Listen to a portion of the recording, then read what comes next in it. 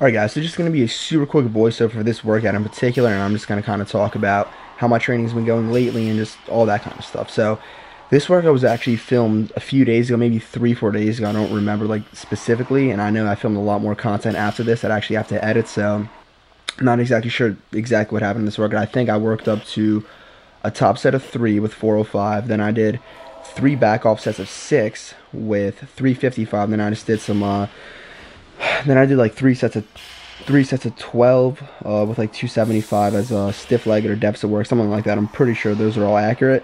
So as you see right here, I'm just doing conventional, and the reason for that is because in the past I did sumo, and sumo was pretty much my main movement, and I had extremely good leverages for sumo. But the issue with that is that it put a lot of stress on my hip abductor tendon, and I wasn't really getting that much hypertrophy from it because it was such a short range of motion. Everything was so efficient for just maximum power. And that's kind of the reason why my conventional is so weak, because I never really trained it that much. Believe it or not, I've actually never hit 500 conventional before. The most I ever hit was probably like 455 conventional, which is not that much at all compared to my 605 sumo. So definitely conventional is one movement that I really want to bring up. And just besides the fact that it's going to give me stronger overall by just developing my posterior chain more, my glutes, my hamstrings, all that, just give my physique more balance to it, just give me more actual true strength. So then in the future, when I'm completely healthy, when I switch over to sumo deadlift again, I could actually pull like extremely heavy weight and hopefully get up into like north of the 700s eventually at some point in my life. So here these clips are sped up. Obviously these are just my back off sets of 6 with 355, and I stayed kind of conservative because I don't want to push it too much. I could have obviously done more for my top set, more for my back off sets, but since I'm just starting a new training program, I kind of wanted to back off a little bit. Now, speaking of my training program, it's actually Elliot's 3rd program. I've talked about it before.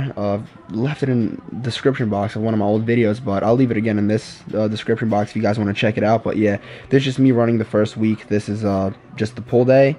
Oh, there's Dylan. He just came in there. He was actually filming the video that same day too. We got some clips of him afterwards. So yeah, this is sped up like 400%. I think this is just me doing touch and go, banging out the not stiff legged, the deficit deadlifts. I was like standing on that plate, and then afterwards, here's just me doing my hypertrophy exercises for the day, whatever the program said.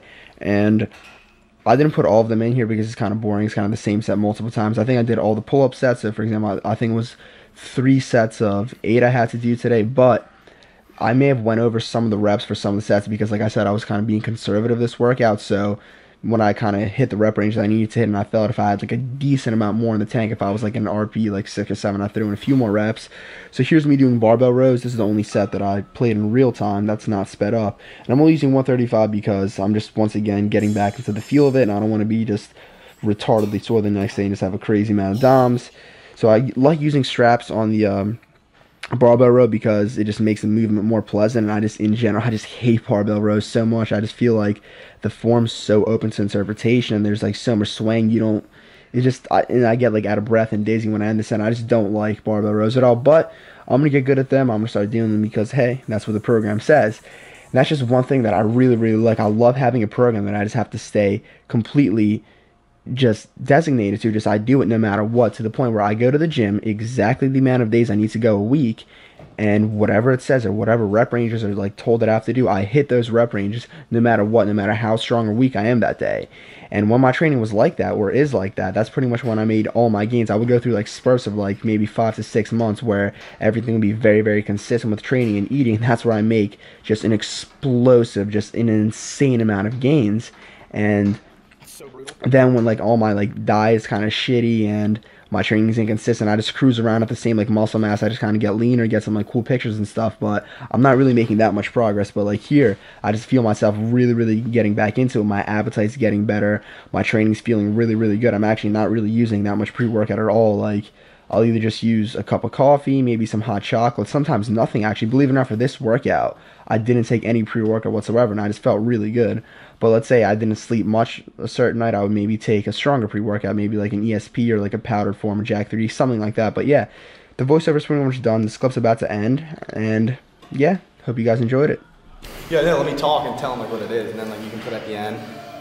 Alright guys, you know how I'm doing like an online certification to become a personal trainer? Well, this is what's on the certification. You're supposed to do lat pull downs just like this. It seems weird, but it's true. Yeah, just make sure you squeeze it on the way down. You gotta squeeze it. You get that stretch. And you gotta make sure it slams at the bottom. There you go. And then again. Good contraction. Get to the inverted rows like that. Perfect, perfect. And then you twist up like this. And you just... And then you do a clock circle. Perfect. Oh wow, there's a twist to it. Legs up. Yeah, but that's for the lower back. Get the lumbar activated. Good forearm work too.